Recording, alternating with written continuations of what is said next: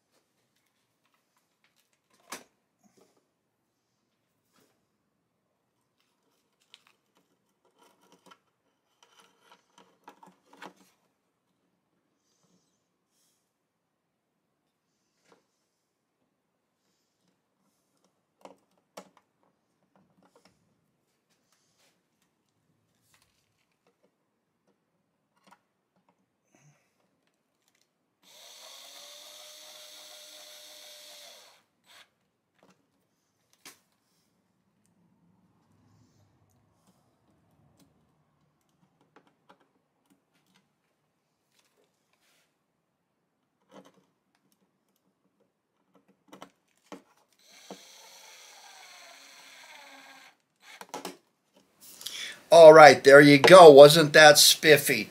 Now what we're going to do is we're going to move into using one of these license plates to replace the kit pick guard, so we can go along with a theme there. We're going to make it a little bit different size, a little bit different shape. But let's start by figuring out how to transfer this pattern onto this license plate. Okay, so the first thing we're going to do is get a flat surface here. Put a couple of these rags on the top here because the top of the guitar is convex, right? You see my sticker, isn't that cool? Yeah, we can just do that like that. And what we are going to do is we're going to take this pick guard that came with the kit, and we are going to trace it out on here with a pencil, which I have already done. You see that? Now, in the event that we want to make this a tad bigger, let me show you a little trick. So the first thing we're going to do is get a straight side to work off of, like so. And we're going to try to figure out how much bigger do we want this than this one. So let's do this. I'm going to start over here. That gives me more work area. There we go. And I'm going to make sure that that edge is pinned down good. Then I'm going to take a washer. This washer is off of a guitar tuner. I'm going to take a pencil and I'm going to put it right here like so. And I'm just going to go around and use the washer to follow the edge of the pickguard. And you can see that the washer makes the line bigger than the amount of the width of the washer right there. So we can try that. Then what we do is just a matter of cutting out the shape, and we can kind of stay outside the line, equidistant from the line, while we're cutting this out with Chick Flick Teal scissors, of course. We want to keep up the technical aspects of the project. Anyway, we just cut around that line, equidistant out. This is where you paying attention in second grade came in really handy. I can't help it if you didn't. Anyway, there we go. That one's just a tad bigger than the stock pickguard. What you got to do now is bring that back, line it up like so. And then we're going to try to estimate where the actual pickup is going to be. And then we're going to relate that to what part of the license plate we want to show on the pickguard. Okay, before we get rolling here, you want to remember that if it's a right-handed guitar, this is going to be the top of it, so the audience seeing it, they would read it like this, not like this. It would appear to be upside down to them, unless you want that. Next thing to remember is the whole purpose of a pick guard is that you're protecting the body. So you want to remember everybody's strumming down. People that strum, I don't know, aggressively, violently. That's why they have pick guards. They don't want the top of the guitar to get all trashed. Is kind of the idea. So when you're going down like this, you want to remember this part of the license plate can be very sharp. But if you look, there's a ridge right here. You see that? Now if I were to cut this license plate to where this ridge was the first thing that hit coming this way, it's not so much important what's down here. Of course, you don't want it jagged sharp, but if I can start off at this ridge, it's going to be a lot better for me. So when I'm doing the layout, I'm going to think about that. So I'm kind of looking at this one. I would really like to get the year here in here, and I would like at least part of the Arizona to come in here. So I'm going to come up to this point, and then I would just trace out this out here with a writing utensil. Now you want to remember, if you're going to use a Sharpie, Sharpies are permanent. If you're not really sure and you want to make some adjustments, you can come along with a pencil and do this kind of stuff. And then that way, if something changes, you can go along, but you're just basically going along the plate like so and tracing out where you are going to cut the plate like so. Alright, I have gone around a couple times right there, and I can see where I want to cut the plate. So we'll get this out of the way here and put our layout up against here and see where we're going to want to cut this part out. Alright, I think we have everything lined up pretty good. I kind of want to follow the curvature of the guitar a little bit, so I've got a little bit to fix right there, but I think I'm going to make this a tad bigger and bring that out to there and bring that out to there. Now I'm going to cut this out and see how it lays out on here once I get the plate cut out as well, remembering that I made a slight alteration to this area right in here. Okay, again, as I've said in another episode, I've got a set of Malco M12s. These are the best I've ever found for cutting through license plates and other can type materials. I want to look very closely because I've only got one shot at this, and we want to remember I'm going to end up trimming this part right up to that edge and grinding it off as I go, but we're simply going to go along now and cut through the license plate as I marked out like so. We want to be careful. Now when we get to this part and cutting this radius, I have to decide, do I really want to cut this up and ruin it, or do I want to come down from here and stay outside the radius where I need to be and salvage this piece? Because hey, that's pretty cool, Grand Canyon State. I don't know how we would use that, but certainly we will.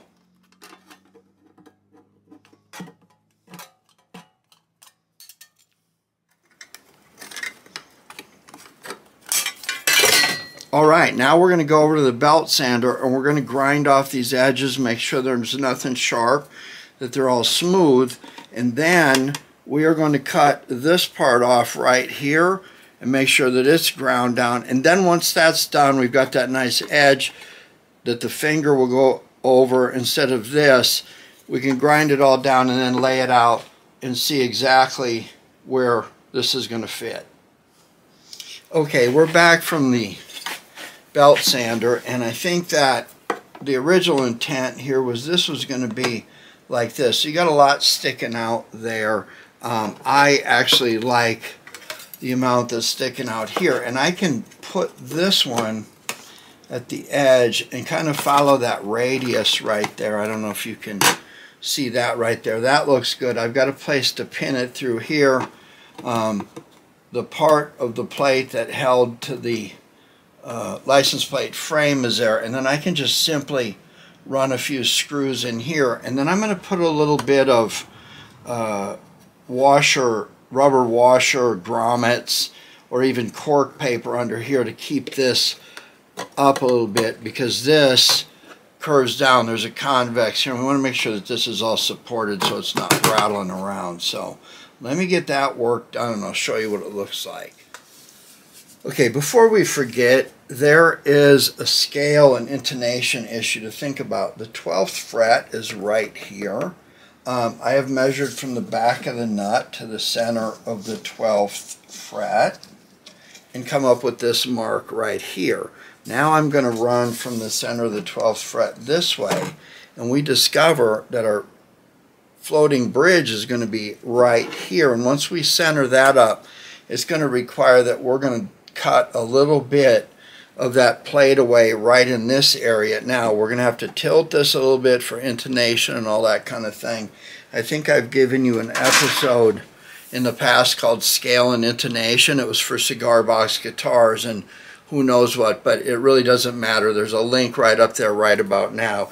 As long as you understand the need to go from the back of the nut to the 12th fret and then make sure that the same distance from the middle of the 12th fret goes to here, and that there's going to be likely a little bit of a pitch right here to get all your strings and intonation, that's good. So now that we know that, we're going to lay out how this is going to sit with holes by marking a few dots here with our magic marker,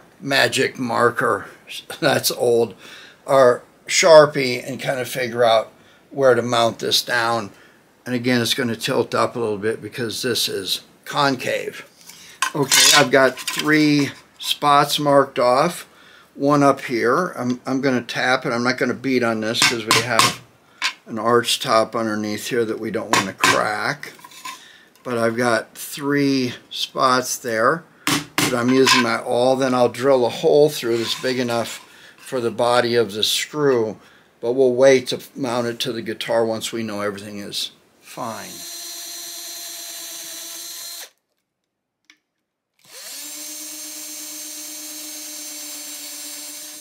Okay, little trick here. I have these things that are rubber grommets.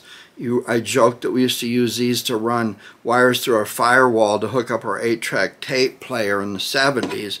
But anyway, they work pretty good. I've got one underneath here in this license plate so the wire from the pickup doesn't rub after a while and short out. But anyway, you take these, like I said, here you would drill a hole bigger than this, and you would force it in there, and it would provide this protection against a bearing wire. Now, when it comes to putting something underneath these holes and up against the body of the guitar, I take a pair of dikes, I take this razor knife. Don't do this with your fingers, and then you just find the groove there, and you cut through like so, and you end up making 2 for 1. The bottom of it's flat, and then you put that underneath the holes in your plate.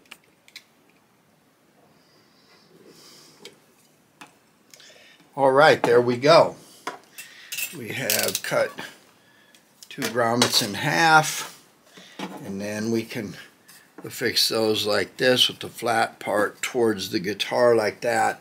And now it will be time to finally drill our holes and get everything lined up to match that radius.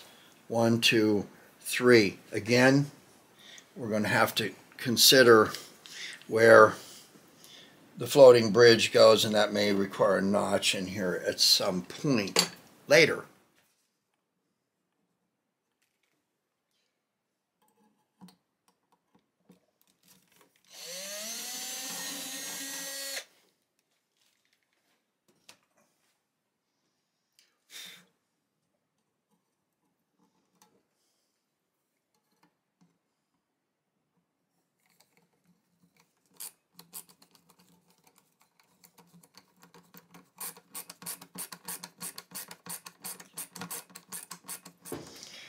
Okay, now typically there's a bracket that would fit right here, and it would raise this up enough like this.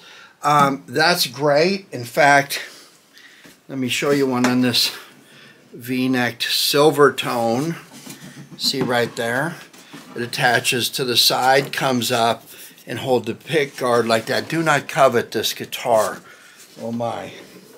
It's Easter Sunday. Do not covet stuff on all days Easter Sunday.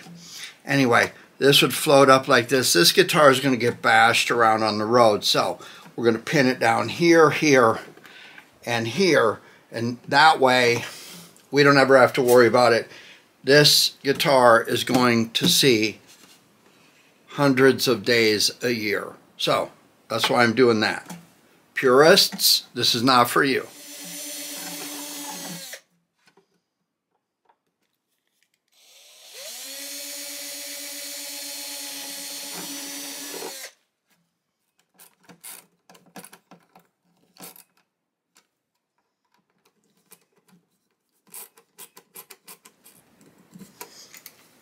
All right, there we go.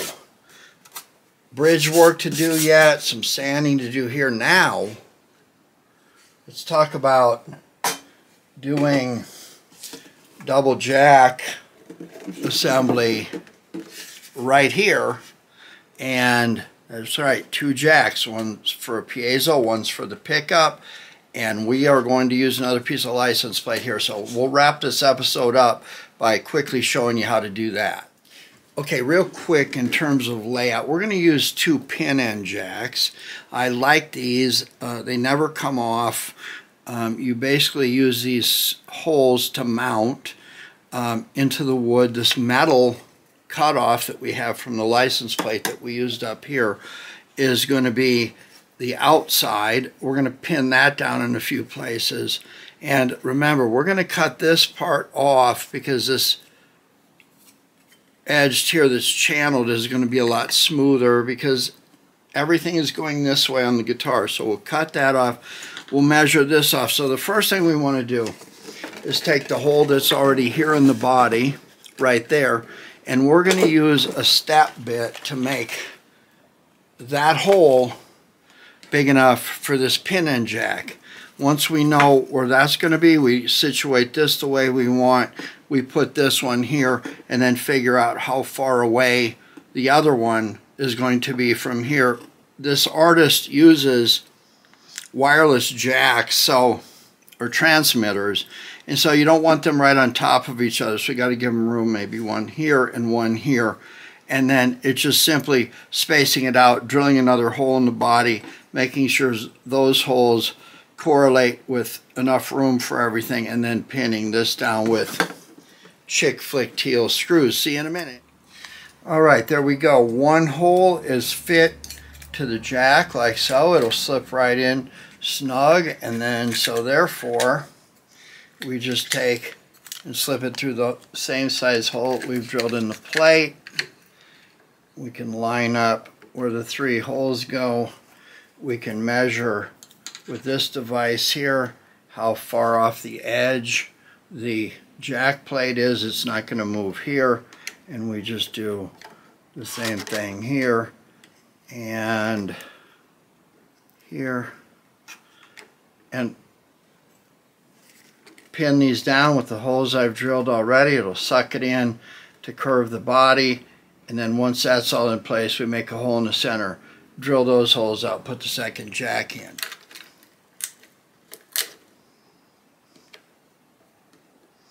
All right, there we go. We just put screws here and here. Once everything is wired up, got to pull the wires back out through, but there it is.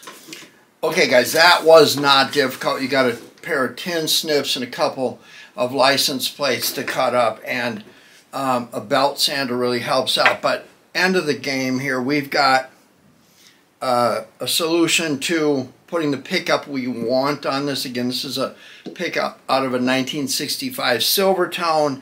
That's what the artist is used to. Could have put any number of pickups in here, but this one made it work, and we were able to theme well. And you want to remember these extra screws that go in here into the wood and all the metal serves to reinforce this, so it's going to last longer. Same thing with the pickguard. It provides a nice accent against the color, and it's functional, so you're not going to hurt yourself on this thing, and it's pulled down at the edges, so if we had a bracket over there, it wouldn't last 10 shows the way this guy is. And then finally, that jack plate, 2 jacks. You'll never understand that, but by putting the piece of metal on there, you've got additional screws, additional supports, and then the screws that go through the jack inputs themselves are going to add additional strength. So hey, easy way to make your guitars look unique, and I'm happy. That means you should be happy. Hey, give me a like and a subscribe. You can find out more ways to ruin guitars on a weekly basis. So click that box below. Check out the playlists that are popping up at the end, and I'll see you soon.